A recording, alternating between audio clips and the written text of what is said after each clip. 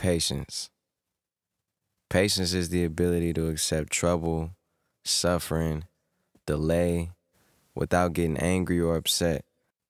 I feel like if you can master patience, you can master anything. To sit and plan out your goals and dreams, strategize, understand how the universe works, how things manifest. The time it takes is part of your own learning process.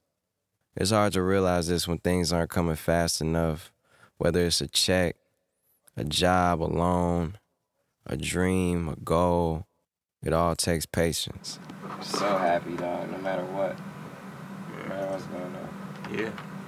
To be in LA, to look out that window and see that view. Always remember, with the proper attention, from the highest place, the purest place, the highest vibration, you'll always get what you want. There's no point in rushing. If you rush too much, you might not get where you're going. Usually when you rushing, you stressing. It can affect the quality of any and everything you're doing. You might have 1,000 strikes before you hit a home run. To see the bottom means that the top is just as real and just as obtainable. I realize patience is key for happiness. It allows you to be happier, to always see the bigger picture in everything. I feel like wisdom is priceless, and patience is a major part of that. There are certain things you can control, some you can't. But when you approaching situations with patience, you bringing your best self to that situation, giving yourself the best chance at success at whatever's at hand. I learned there are lessons in patience. It could teach us a lot of things. I could give you 100 stories on how I wish I could have went back in time to talk to myself, tell me to calm down, relax, don't let this throw you off.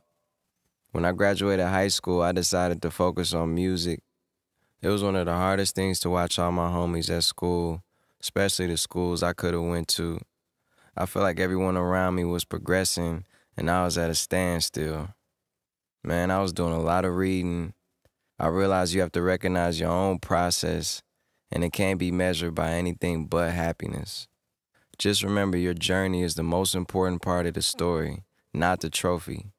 The time I spent frustrated, depressed, afraid of what might happen or not happen was the worst things I ever went through, the worst feelings I ever felt. I didn't get anywhere thinking, feeling like that.